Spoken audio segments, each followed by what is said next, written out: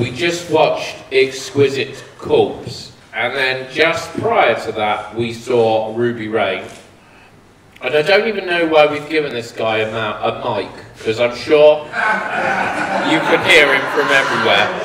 Ladies and gentlemen, the lovely Steve.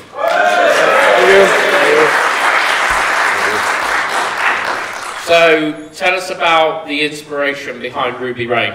The inspiration first came in about '94. Was doing I was watching a film called Trauma by Argento, and at the very end, the end track was a track called Ruby Rain.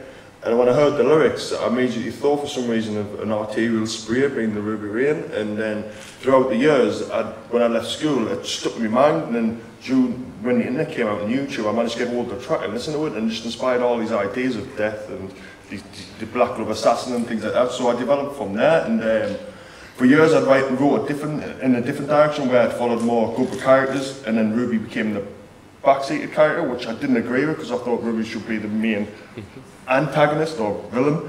And then I watched a film called Angst, a German film from 1980, and that, because it was just Spree-killer technically, I decided to kind of like use that as a template to do a short version of Ruby Rain. So technically the short was like the first 17 minutes of the feature film, which is technically just Angst condensed down.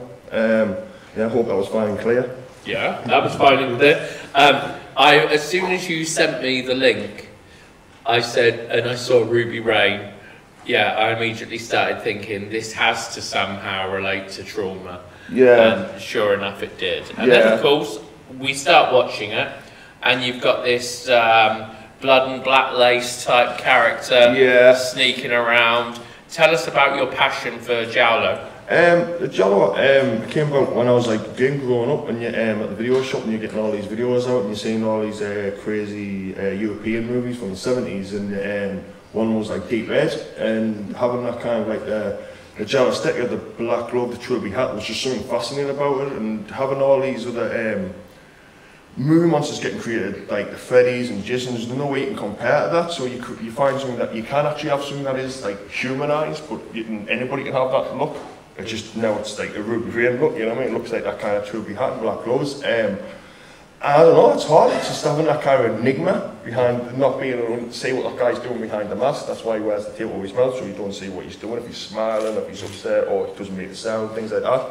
I just find it fascinating how he can just dissolve into the darkness and come out of the darkness. Yeah, I think it's more of a fascination with the outcome. Not a fetish or nothing with the leather stuff. I love that. I just love the aesthetic.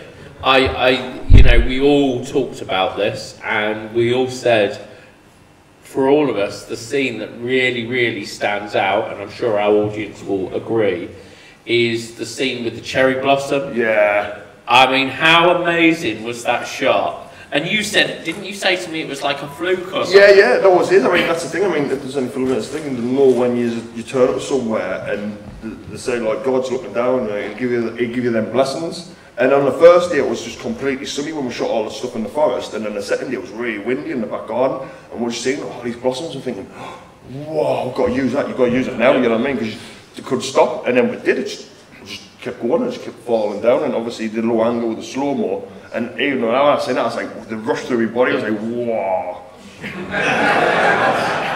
Not like that, you know what I mean? And, you know, for that, and I know, sorry if I sound like I'm being patronising, but for those of you that don't know, a cherry blossom, it blooms, and you've almost got like a 3-week window, haven't you? You know, you don't get what you want out of that scene. So people that literally want that scene, it's almost impossible to get. You've got to kind of manage that 3-week window, and a cherry blossom will bloom when exactly it wants to bloom, and its leaves will drop whenever it wants to drop. So by a happy accident or whatever, you know, top marks to you, because you've got that. That's amazing. I think that's the thing, when you're doing something, when you're filming a location, you've got to take them risks. If you see someone, just do it. You know what I mean? Like, there've been times when you're filming in the forest and you have like the sun coming through the trees and shit, and then obviously you've got the mist rise and the early morning mist.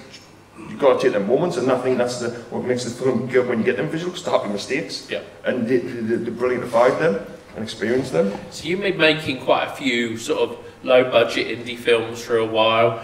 I haven't watched any of them yet, but in February when we met up, I took a whole stack off. Tell us a little bit about your past work, and let's tell us a little bit about what you think is going to be next for you. Well, my past work, the genesis of it's like kind of like basically. When I left school, didn't have any congregations, got books, got things, got loads of actors getting make movies, fell apart, and then I got to the point where I was getting made in a giallo in 2000, and it was just not going nowhere, and I met these really terrible actors that were really bad, they just messed up the lines all the time, so what I decided to do was just work with them for 4 years and make loads of films with them, because they didn't argue, they just allowed us to do anything I wanted, so they became my university, because I could experiment with them. I would lie to them, manipulate, exploit them, and they didn't care really. No, it sounds nasty, but you know what I mean. So yeah, I went through that, and then I kind of like, again, I'm open to any genre. I think like again, film doesn't have really like a thingy for me. It's like it's all about the characters, and I think then I moved on from that to do more serious stuff again, because that's what I want to do. Obviously, I like making bad movies, but also you want to make good movies as well. You know what I mean? But future-wise, I just want to keep on making movies and make more people who want to make movies and help anybody I can to make movies. And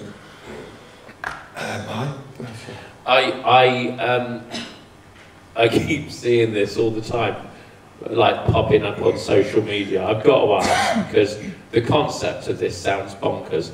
Tell us about the gorilla movie. Oh, Klaus? Yes. Oh, wow.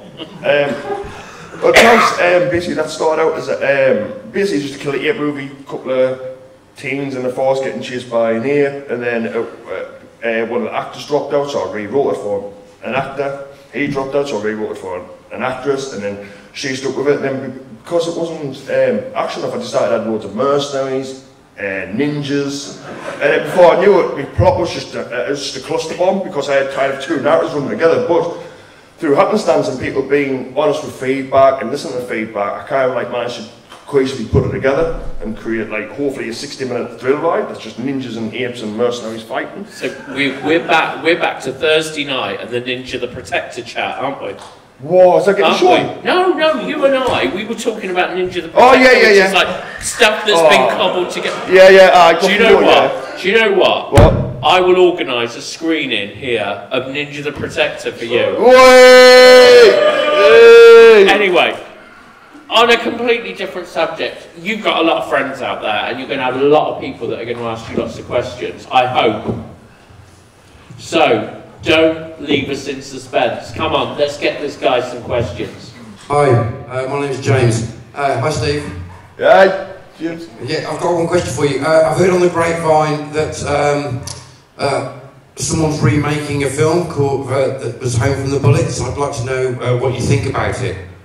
Your film being remade, reimagined, I've heard. Oh yeah, well, we first feature I released Home for the Bullets, and there's a company in Birmingham called White Raven, and they're remaking it, which to me was just mind-blowing. Have you film remade, you know what I mean? And it's like, some people don't get that in Korea, you know what I mean? It was just so on it, and the guy, the Baz Hadja, is a genius. So that's just too exciting, that. Imagine that just happening with just random people. Yeah. No, honestly, it blows my mind. Unbelievable. Anyway, we got another question up there. Okay, so this master assassin, what stopped him from taking out his girlfriend in the beginning of the short film? It was a reaction, because in his head he was like, right, I'm going to give her the ring, she's going to be happy, she'll put her makeup on, I'm going to come along and stab her in the back. But obviously with her standing up and screaming, it was that reaction, and then that's from angst. I mean, I don't know if you've seen Angst, but there's actually on YouTube. But there's a similar scene in that where the killer has the same reaction when in his head he thinks it's going to go one way, because it doesn't. He kind of panics, so he runs off, but he still knows, and as in voiceover he kind of says doesn't matter if I mess up with the girlfriend, I've still got to carry on doing my parenting and then carry on with where my goal is. Is that okay? Yeah. I mean, you're a filmmaker. No, that's cool. I'm just nervous, you know. Sorry. Have we got any other questions out there? I really like the soundtrack in the film. I was wondering if you always planned to do it fast-paced and what your inspiration was for it. For the soundtrack, Well, every time whenever I do anything, I always create like it. That's what I mean. I'm saying with them is me as the kind of like you meet it's like a temp soundtrack, don't you? And I did. I would like one composer, but I went on a site called Soundscape, and I spent like a few weeks just going through every genre to find everything. And as soon as you find a note, sometimes you know within that note if that's going to fit that specific scene. And lucky enough, I did find the pieces of tracks, so there was no specific inspiration apart from kind of like that Euro synth music that would have come from the 80s, which would have been more what I used for the temp tracks, like Brian Boswell or Claudia Simonetti type stuff. But yeah, I just thought I'd more use like what I could get access to. I was going to ask if you could work with any actor, alive or dead, who would it be? Any actor? Yeah, anyone. Alive or dead? Can I have two? Go on. Of course. That'd be Frank O'Neill and Wings Hauser. Yeah, Wings for life. Have we got any other questions out there? So, on this subject, tell us 5 of your favourite films. Midnight Cowboy, Total the Hero, 8th Day, Hardboiled, and Suspiria.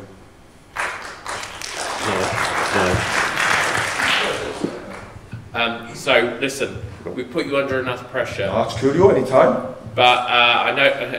I'll get like sitting there and I'm sweating like motherfucker. I'm sure our audience really enjoyed Ruby Ray. No, thanks for coming. And I'm sure you can get their attention again in the near future with something else. No, cool, I'm working on it. And if you are making a film at any point in time, Steve is your man, because he will be your most faithful supporter. You know, a real genuine guy. So give him a round of applause. Thank you. Thank you. And thanks to Spencer and everybody here who's helped us get everybody together and escape the crazy world that we live in and experience some crazy cinema and that. And I really appreciate it. Thanks again. Thanks for coming. And yeah. Thank you.